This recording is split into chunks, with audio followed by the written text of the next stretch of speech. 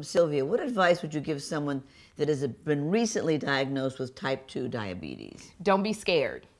Do not be scared. I think a lot of people, you're diagnosed with type 2 diabetes or type 1 and you're scared and you don't know what to do. I covered my face with my hands and I thought it would go away and it got worse. Don't be scared. Get a team of people around you.